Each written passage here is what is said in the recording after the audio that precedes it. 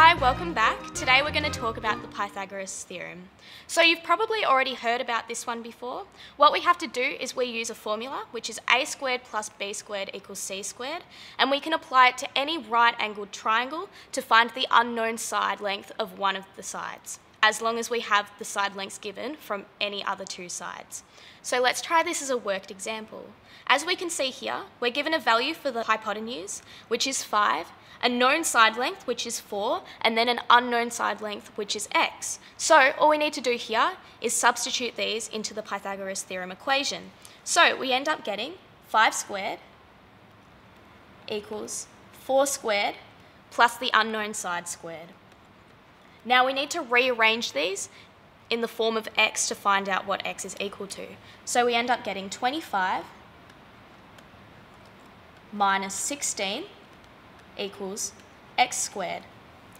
Now, this isn't it yet because we need to find out what the square root is in order to find out what x is, not x squared.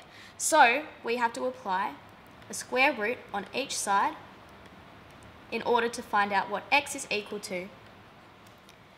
And therefore, x is going to be equal to 3. Thanks for watching and see you next time.